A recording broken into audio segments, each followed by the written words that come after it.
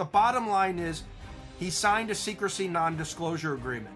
He took proper training, as all of us who have access to classified information do, as to we cannot take this information out of secure facilities. You cannot copy it.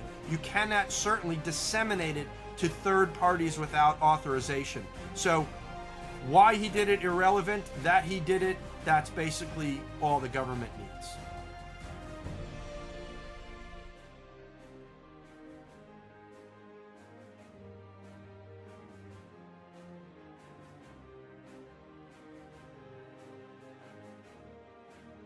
Section 793 of the Espionage Act would be the most serious for him. Ironically, during the Trump administration, President Trump increased the sentencing range, that now the penalty is up to 10 years, where it had usually been, or previously been, 5 years. In fact, why ironic? Because this is the section that former President Trump may in fact be charged with for what occurred down at Mar-a-Lago with his unlawful possession and retention of national defense information. And so the penalty is now increased. So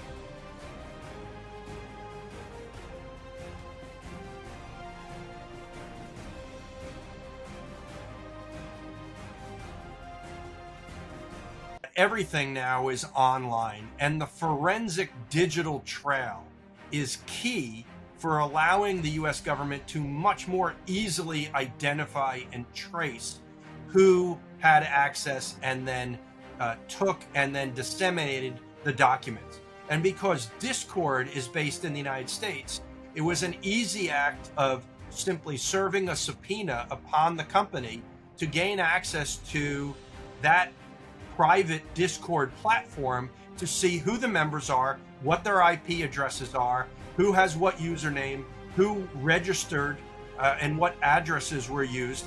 And as was seen by at least the FBI affidavit submitted to court today, Teixeira, if everything is to be believed, right, was never trying to hide anything. He used his own name, he used his own parents' address, he used the same email and contact info that the Massachusetts Air National Guard has for him.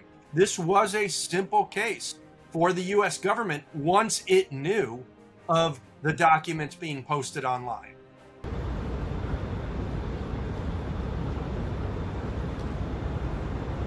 The notion that an individual, regardless of age or rank, both of which were very low, an individual who has access to classified information, access information they had no need to know, that has been an issue in countless cases. That was the issue in Manning's case, that was the issue in Ed Snowden's case, and yet the US government seemingly hasn't done anything yet to fix that problem.